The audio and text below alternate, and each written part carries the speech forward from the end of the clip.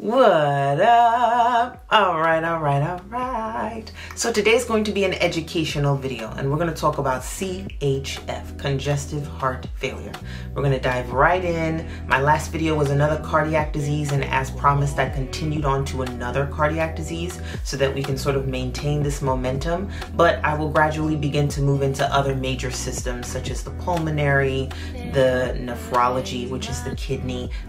I'm not going to dive too much into a whole bunch of other stuff. Just know we will continue on with this process of going through major organs or major disease processes. Again, C.H.F, congestive heart failure.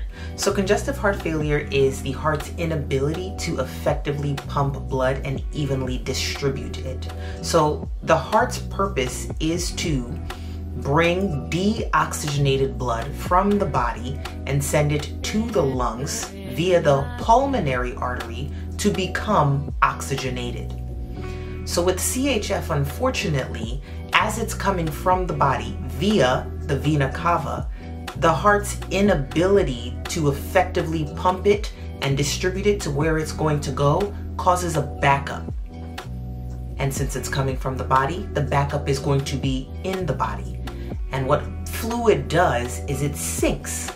And so we as humans, we typically are either sitting, walking, standing. We don't spend 90% of our day laying down. So the fluid typically builds up in the bilateral lower extremities, aka your legs. So that's when people with CHF often have edematous legs. Edema is swelling. And so when I say edematous legs, I mean swollen legs. Legs that are full of fluid in the interstitial space. So that's that third space where fluid goes because it doesn't have anywhere else to go, simply put. And again, that is what happens with CHF. What causes it? Typically a poor diet, a buildup of lipids. So foods that are high in fats. Lipids clog the arteries, unfortunately.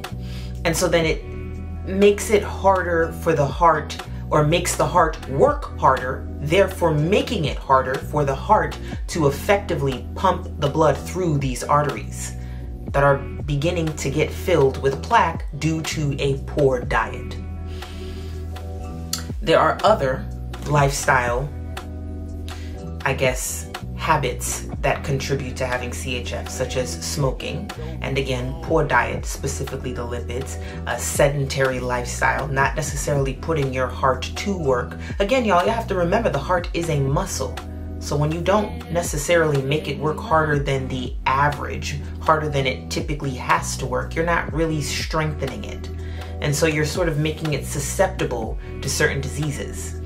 It's the same with your immune system. It's the same with any other muscle group. You do not work it out.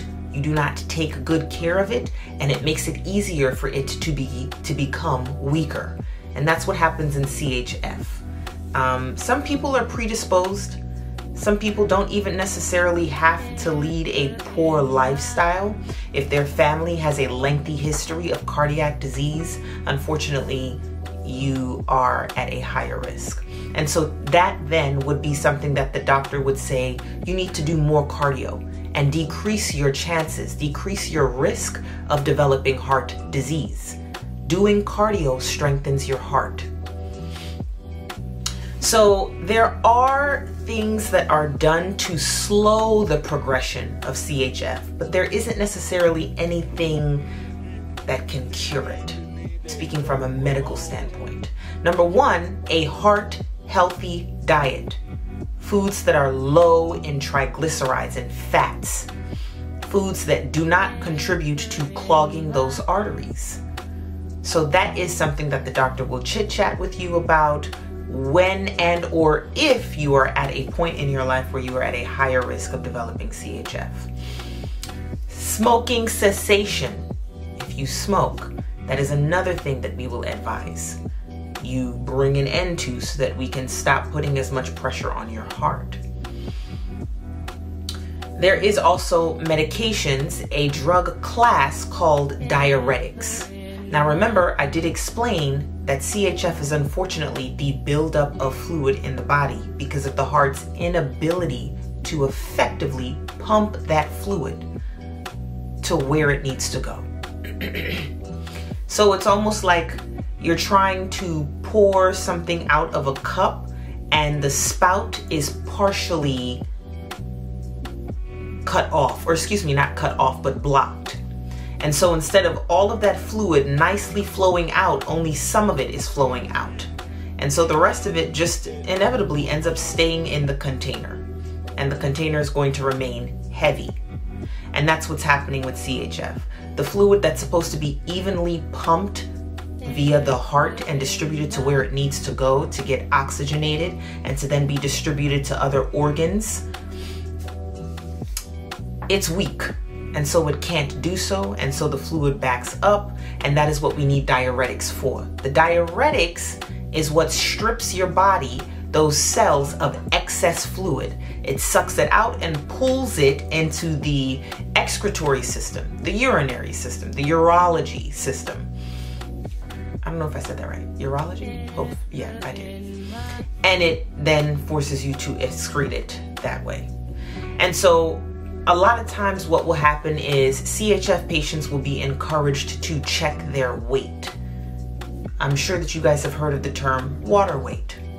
Unfortunately, CHF patients do deal with excess water weight because of the backup of fluid. I keep saying that because that's essentially how it's categorized.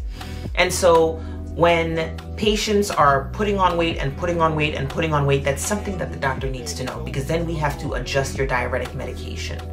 We have to adjust the medications that we're giving you to help excrete that excess fluid in the body, out of the body. We also genuinely need to talk to you about your diet so that we can prevent that buildup of the fluid, or excuse me, the plaque in the arteries. What else can I talk to you guys about as far as CHF is concerned? I'm really just trying to do a very surface, very blanket discussion about it so that it can be simplified. I know I used a lot of terms. The purpose of using those terms is to help those that are in nursing school understand those terms, because they will be utilized often in a lot of healthcare facilities. I just advise everybody from now, regardless of your age, to do as much as you can tolerate. You tolerate a little bit now, later you'll be able to tolerate a little bit more and more and more. You have to start somewhere. But wherever you start, it is a good start because it's a preventative measure. Please keep that in mind. I hope that all of my talking and yapping and the rambling did lead to you being able to jot down some vital information. The next time we talk, we're probably going to dive into some medications. We're going to talk about hypertension. And with hypertension, the focus is on the medication, monitoring your blood pressure and monitoring the medication and making sure that there is a nice connection. You know, we are at the right dose. Your blood pressure remains stable, you're golden. Anyways, that's for the next episode. Thank you for tuning in. Please ask me questions. I'm here.